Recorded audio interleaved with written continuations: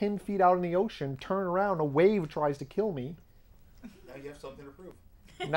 Now I have something to prove. Now I'm going back and I'm going to snorkel every freaking day. And when I get under there, I'm going to... Whoa! Hey, they're telling me it's time to start. It's Keith Explains time again. This month we're talking about the Makers Faire, which was like a month ago for me. But for you, it'll be like 3 months ago, if you even heard of it. Because truthfully, most people I know didn't hear of it. And I know a lot of geeks, which are pretty much the target audience. So I'm like trying to explain what this thing was to people, because I was like, I went to the Makers Faire last week. And they're like, oh, really? What was it? And then I was trying to... You got to be able to, you know, when you're talking about things, come up with a very short capsule summary of them. And here's my capsule summary. It's like a county fair, but for nerds. Which is, you know, they rent a pavilion somewhere, and then they invite a whole bunch of people that are pretty much nerds and geeks. And they're like, hey, nerds and geeks, come here and show stuff. And the nerds and geeks are like, but what would we do? And then you're like, just do what you normally do. And they're like, play D&D? And we're like, no,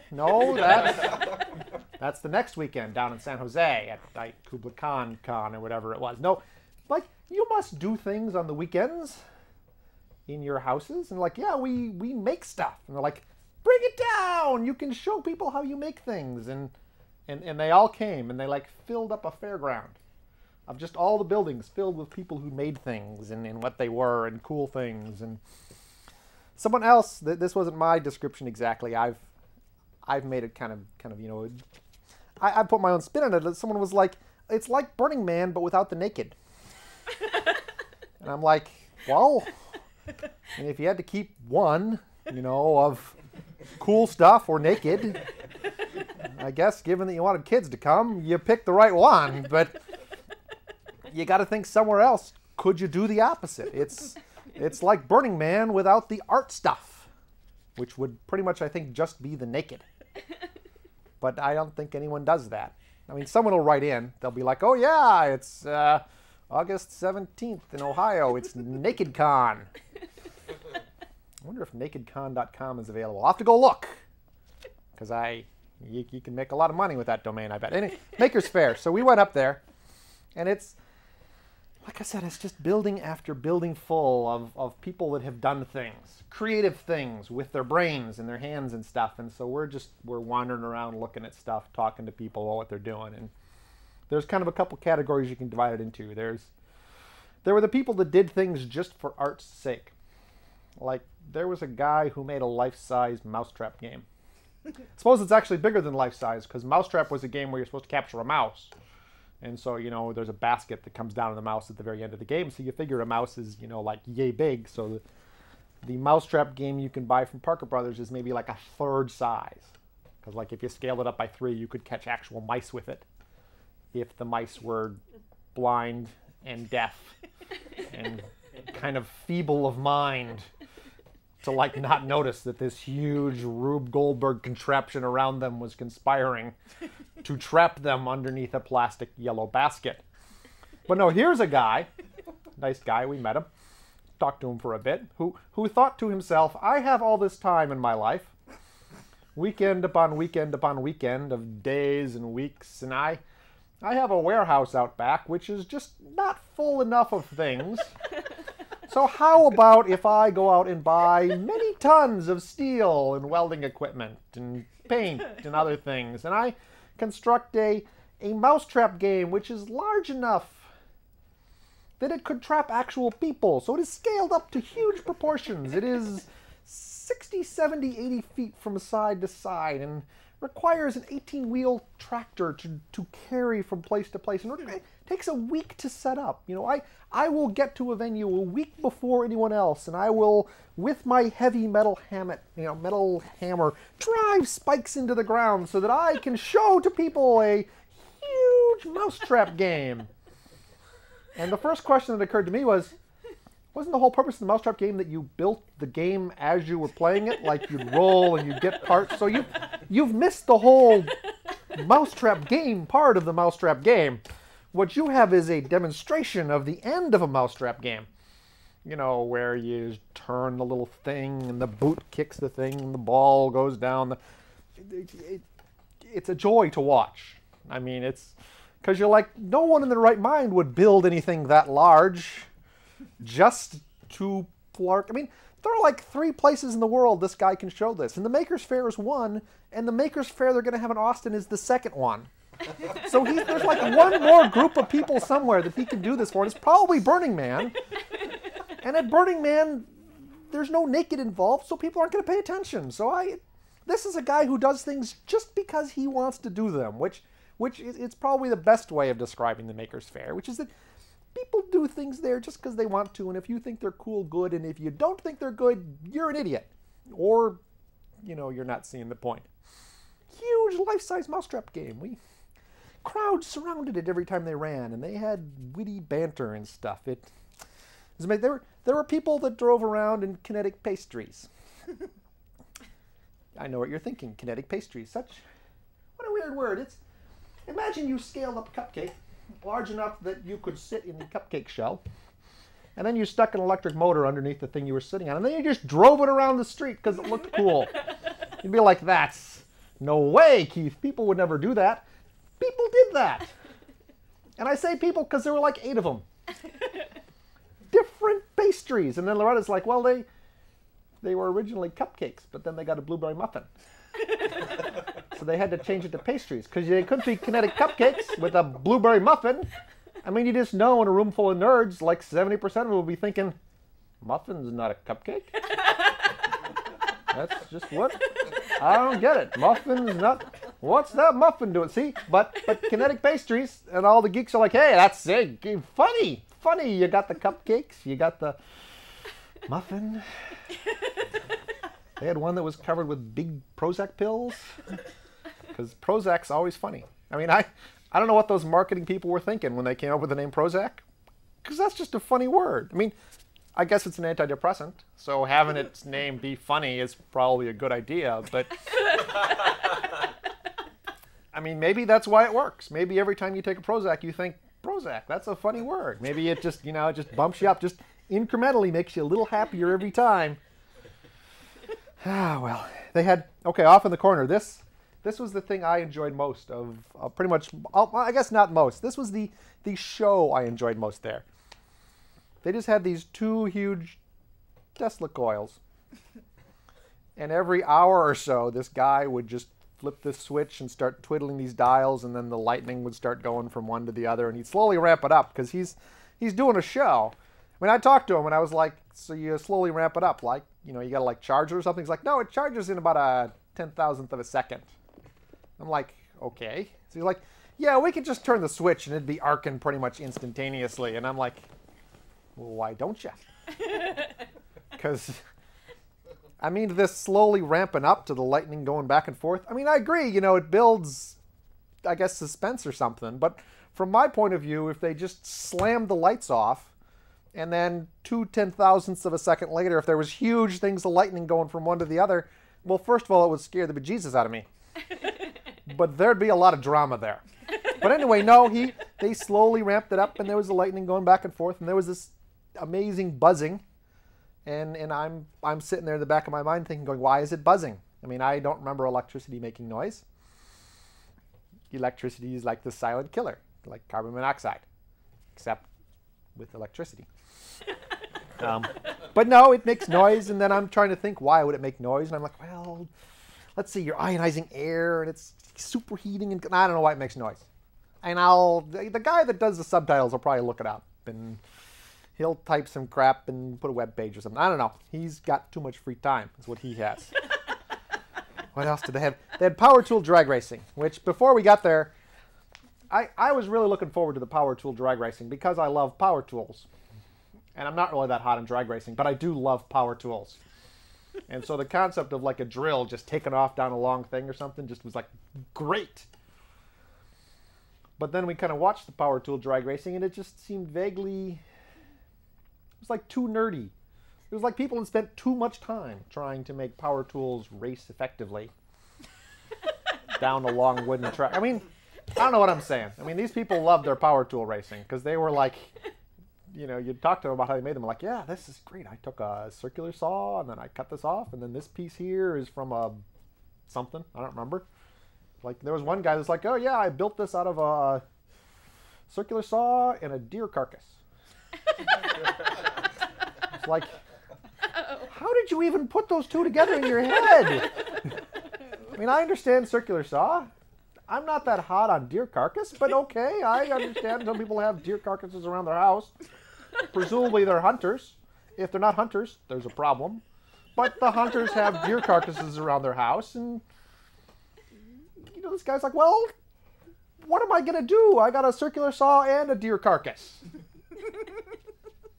Power tool racing. It was amazing. What else did we have there? And then, so those, I mean, there were a lot of other shows there. Really, it's ordinarily, most places I go, you can walk through in about a day. Like I go to Macworld, and you can waste a good afternoon at Macworld walking through the exhibit area, and then you're done. Like, you've seen it all. Whereas at this place, like, we were there for 2 days. Now, one of the days we were there, we were trying to tape some stuff for another TV show. An actually good TV show, not this one. Don't worry, people. But when you're trying to tape things for a TV show, you don't actually see what you're taping. It's amazing because you're so focused on actually trying to get things on tape and lining things up and make sure the audio works and everything that you can't hear a word or actually see anything that's happening around you. Like, we were taping, and then, you know, I was like, there was this guy driving around on this homemade Segway. And I was like, look at that guy. He's on a homemade Segway to ride. And I was like, yeah, he was behind you the whole last 2 times we were taping things watching. So he was like here. It would have been like if I'd done this, he'd have fallen off his Segway. Well, he wouldn't have because it's self-balancing. But he'd have flipped over and then flipped back like one of them Weeble Wobbles or something, while the gyroscopes madly tried to compensate. But like you know, for 20 minutes, I didn't pay any attention to him at all because I was busy looking through a viewfinder taping something. Anyway, so then we went the second day, and we actually got to walk around and look at things, and it was, oh man, there are some really crazy, freaky, smart people in this world. Like, so I think the most impressive thing I saw that was actually an impressive thing was there was people who had 3D printers. Now, I keep reading about 3D printers because I read geek things, and geeks love the concept of 3D printers because they think it'll allow us to obsolete manufacturers, and we all hate manufacturers because they're big companies, I think. I'm not sure why, but I'm told that we all hate manufacturers, whereas if we all had 3D printers, when we needed something, we could just have our 3D printer make it, and then we'd have it, and we wouldn't have paid a manufacturer, except for the 3D printer. Although if a 3D printer could make itself, then I could make one for my buddy. So only one 3D printer would ever be paid for, which is probably why we don't have 3D printers, because the manufacturers are dumb. They're like, if we ever sell a 3D printer, we'll never sell another thing again. So we better not do that. Well, that and the other thing they had, there was a guy that was hacking little Roombas.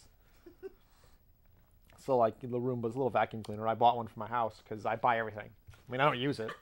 My house is messy. But I have a Roomba. It's like I could have the Roomba vacuum, but truthfully there's too much stuff on the floor for the Roomba to vacuum my house. So I pay people to come vacuum my house. And I assume they have to vacuum around the Roomba. I mean, it's off in the corner, but they still have to vacuum around it. Anyway, he was hacking Roomba vacuum. So he like had a Roomba vacuum that had the little Cylon light in the front that would go back and forth. It would make the noise. And in the back, they had people that made battle robots, which would fight each other.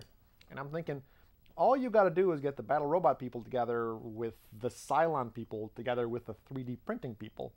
And what we'll end up with is vacuuming, battling robots that can make copies of themselves. And then that's pretty much the end of humanity. And I think that's actually the Terminator movie guys, they had to spice it up for Hollywood. But it's really the case there's going to be a jolt of lightning and, a naked killing vacuuming robot's going to fall on the ground and then go off to kill Sarah Connor, is my heartfelt belief. It's going to happen someday soon. So if you're outside and you see a Roomba headed down the street, run in the opposite direction, because you've pretty much got no time at all before the robots rise and take over and it's the end of humanity. And then the tanks drive over and crush the skulls. That's the thing I remember most about that movie, is at the very beginning, you see these huge robot tanks which are driving over just huge numbers of human skulls. And I'm like, how did all those skulls get in that one place? I mean, suppose you're a person and the robots have risen and they're trying to kill everyone. Why would you go stand near a bunch of skulls to get killed? Wouldn't you run far away so that there'd be kind of an even smattering of skulls? Sorry, not Maker Faire related. Not what I want to talk about. What else? So I said the 3D printers, and again, the 3D printer people, they were from like CMU or something. They were like, it's open source. We'll give you the plans to make a 3D printer. And I'm like, I want one. Okay, where do I get the plans? And they're like, well, it's about $3,000. And I'm like, well, $3,000, that's a lot of money, but I'd have a 3D printer. What could I do with it? And they're like, well, you can use it to like, and it's got little stepper motors and it kind of steps back and forth and can build things up in layers. And I'm like, cool, but what can you make with it? And they're like, well, we're making frosting right now. And that, a lot of people would say, okay, cool idea, but it's making frosting. But that made me want it more. Because the moment they said we're making decorative frosting with it, I realized there's no practical application for this at all. Which means it's perfect for me. Okay? So I'm like, I should have one of these. Because then suppose I wanted to frost a cake, but I didn't want to bother with the actual frosting part. What I could do is go up to my computer room, and I could spend a couple days working with like Photoshop or Illustrator or something, laying out exactly what I want the top of the cake to look like, and then on the last day, you know, suppose I'm like going to a party on Saturday, like Tuesday, I'd start laying out the cake. And I'd work all day Tuesday and all day Wednesday and all day Thursday. I'd probably stay up late Thursday because I wasn't quite done. And then Friday, I have to quick run to the store and buy a cake mix and make the cake. And then buy a lot of frosting in the tubes because that's the kind of things they do. And then they were like, well, it would take about 5 hours to frost a cake. And I was like, that's great. Because the problem with most frosting is it's over too soon. Which is, you get the thing of frosting and you start spreading, and like 5 minutes later, you're done frosting the cake, and then all the fun is gone. But this way, you can frost the cake, and then you can have it lay out the very intricate pattern on top of the cake. So personally, I was sold on the 3D printers, and I was like, I must buy one. And then they were like, well, but you don't have to use frosting. You can use like epoxy. And then I was thinking epoxy would be terrible on a cake. And then it occurred to me you could use epoxy for other things. You could make things out of epoxy because epoxy gets hard and stuff. And they're like, well, you got to get a long-lasting epoxy. But that's okay, because when I buy epoxy, I don't buy the stuff that sets in 10 minutes, because I would end up with an awful lot of third-done things that had set before I'd got them, you know, glued and held together and clamped and stuff. So I buy the, you know, hour-long epoxy and I clamp them together. And they're like, or you can use Cheese Whiz. And that, when they said Cheese Whiz, I knew these people were geniuses. I mean, they're at CMU, so they're geniuses to begin with. But they're like, yeah, we've made stuff out of Cheese Whiz, because you can put the Cheese Whiz in the syringe and it steps back and forth and it draws things with Cheese Whiz. Genius, genius. See, so now I got to get a 3D printer. So like a couple shows from now, I'll probably be talking about my 3D printer and how it's trying to kill me, you know, together with the vacuum. That's my thought. So that was the most actually impressive thing. But the most impressive, actually non-technical thing I saw, I didn't even see the guy that did it. I was just walking down an aisle, and it was just sitting there. And there was no one next to it, and there was just one little sign in front of it that said, party size margarita maker. And I thought, what? Because I love margaritas, and I've been invited to a party once or twice. They don't invite me much, because when I promise to bring a cake, I never do. But party size margarita maker, what it is it's, I don't know about the rest of the world, but around here, if you see a, you know, like a Pac Bell truck, on the back of the Pac Bell truck, there'll be this huge orange thermos, which you assume is filled with water due to an OSHA regulation. Like they've got to always have 19 gallons of water nearby in case they're parked under a line and it's very hot and they want water, or in case somebody catches fire. So they can throw the large thermos filled with water and probably ice at the top, because there's probably a rule about how much ice you have to put in every morning or something. But they can throw the large thermos filled with water and ice at the guy who has caught fire because he works on 10,000 volt power lines. Anyway, so they have this huge, you know, like 3 feet around, 4 foot high thing, and it says party size margarita maker. And so the first thing I think is, on the empty spot next to this large thermos, there was a thing there was a party-sized margarita maker, and then they would make the margaritas, they would put them in the thermos, and then when people wanted them, they could just push the little squeezy thing at the bottom, margarita would come out. That'd be great. So then I look at the orange thing, and I notice there's a power cord coming out the back of it. Now my interest has been piqued. So I lift the lid off, and on the bottom of the huge orange thermos, there's a garbage disposal, which they have built into the bottom of the thermos, and then there's a pipe that comes back up about 2/3 of the way up the orange thing. And suddenly in my brain, I see how it all works. I put it all together because I'm crafty and clever.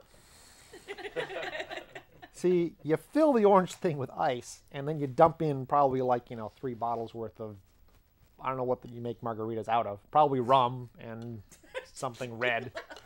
It's my assumption. I mean, I personally make margaritas out of, you buy a bottle of margarita mix, and you get your hand blender, and you pour them together with ice. But not when you're making them on that scale. There's probably actual ingredients or something that you put in. But see, this one, you pour the ingredients in, and you plug it in, and see the ice goes into the garbage disposal, which grinds it up, and shoots it back up to the tube, and like 5 minutes later, you got a huge thermos full of margaritas, and I'm like, genius. These people are geniuses, because it would never have occurred to me to make a large margarita maker in any, I mean, see, I could do this. I looked at this and went, I've installed a garbage disposal in my house, and I know where to buy a thermos. And near as I can tell, that's all I would have to do. I mean, I'm assuming there's a gasket at the bottom, but I can do gaskets. I can do some plumbing. I'm not as good with electrical, but that said, what else was good? So we're walking down an aisle, and there's a little booth. And again, the place is just full of little booths of people just showing whatever the heck they do. Just crazy ass things.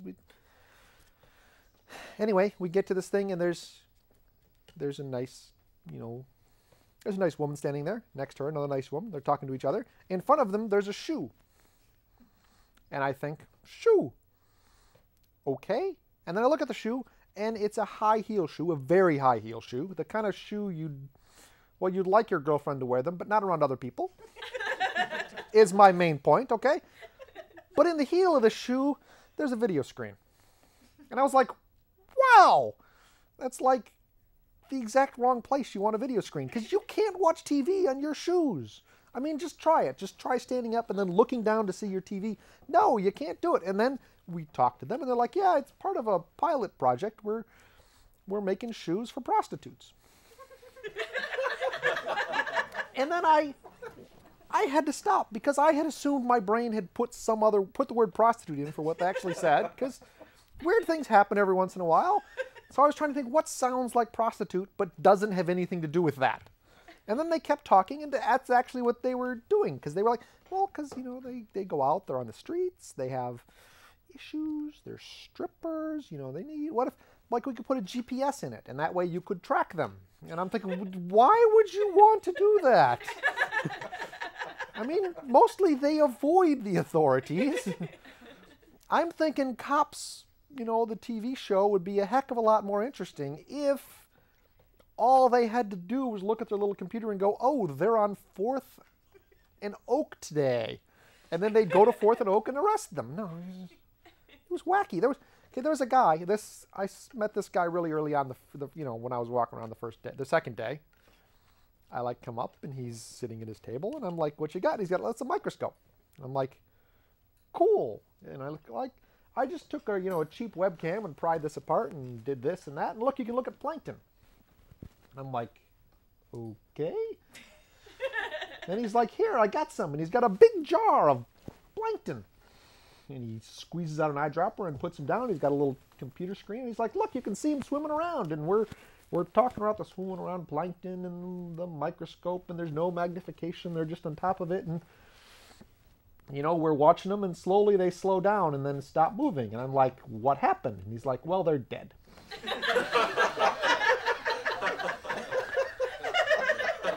And then he explains that the webcam, it's electrical, it generates heat, blah, blah, blah. It has killed the plankton. And now, I didn't want to say to the guy, but I now feel terrible.